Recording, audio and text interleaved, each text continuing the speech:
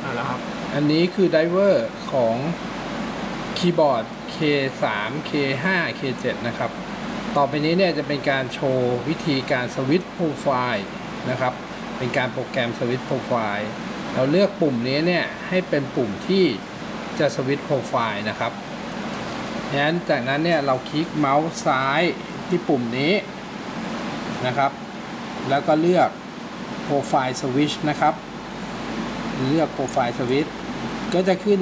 เมนูตัวนี้มาให้นะครับ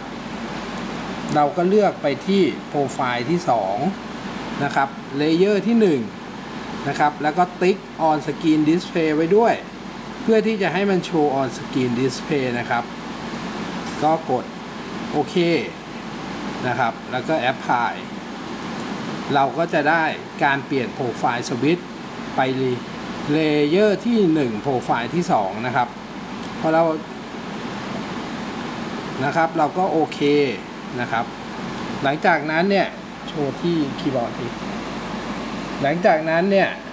เราจะกดปุ่มที่เราเซตอัพไว้นะครับกดปุ่มนี้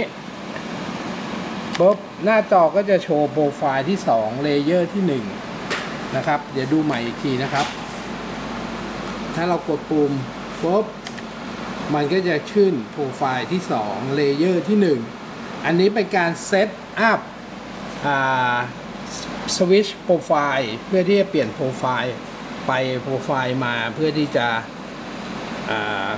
ใช้โปรแกรมในแต่ละโปรไฟล์ที่ไม่เหมือนกันขอบคุณครับ